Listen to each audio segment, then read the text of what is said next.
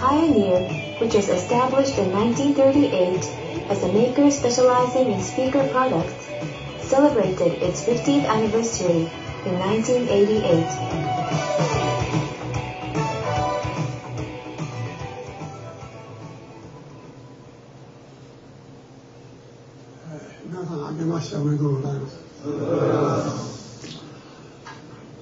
誰しも年の初めっていうものには何か今から50年前大阪を切り上げて、そして一家総出で東京へ出ていくんだと、そういう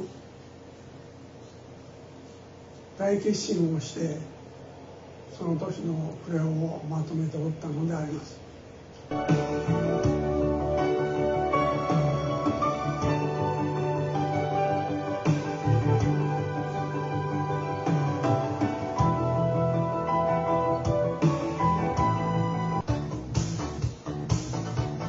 In March 1966, 3 years after it opened its U.S. office, Pioneer established its first overseas subsidiary, Pioneer Electronics USA, in order to make inroads into this vast market.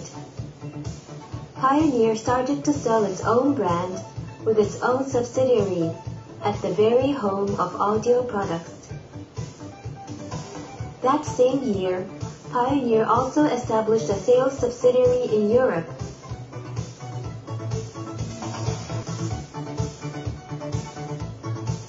By the mid-1970s, Pioneer had set up manufacturing facilities in Europe and in the United States in order to pursue the policy of making products at the place of consumption.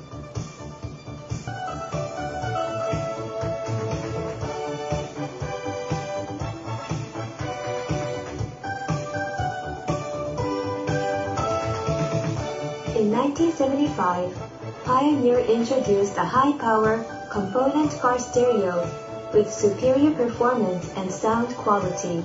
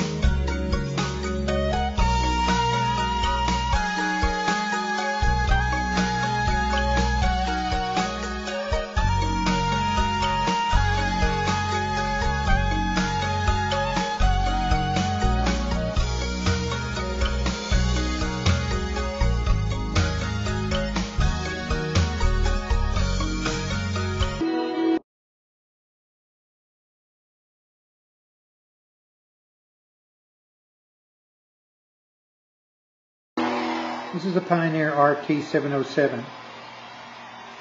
Plays forward and reverse. It runs at 7.5 and 3 3/4. Has tape and source monitoring. Has bias and equalization settings. It has a pitch control. Can do repeat play.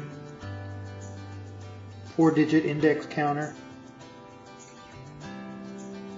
The RT707 has adjustments available through the head cover.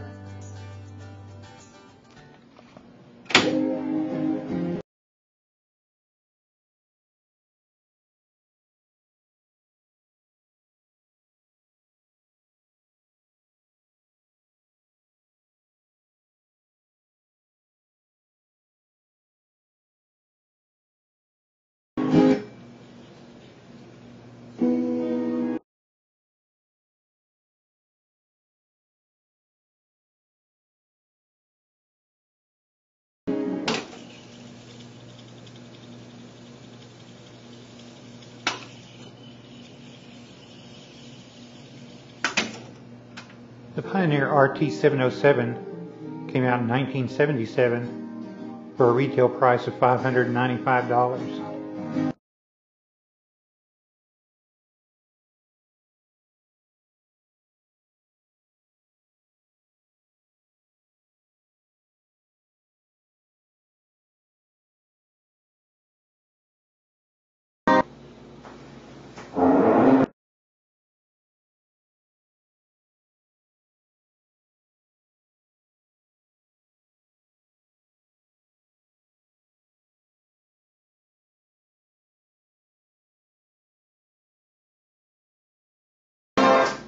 I'll reverse it. It's very smooth operation.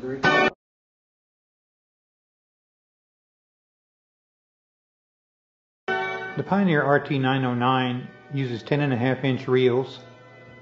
There's a 3-motor transport playing in both directions.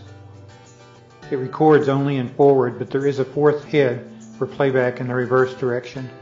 The transport provides a closed-loop dual capstan drive system. The head configuration is 4-track, 2-channel, so that the unit may be used for stereo or mono.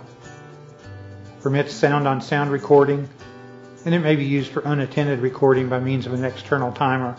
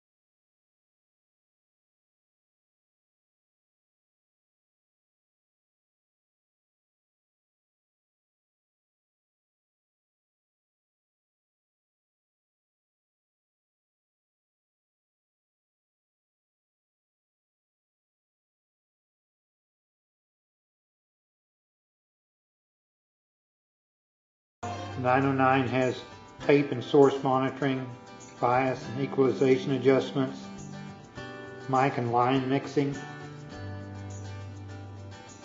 adjustments to the heads, access through the head panel. It has display options, meter options. It adjusts for reel size. Unit plays 7.5, 3 3/4. Has a pitch control. You can do repeat. You can handle a timer. And it plays in both directions. Beautiful design.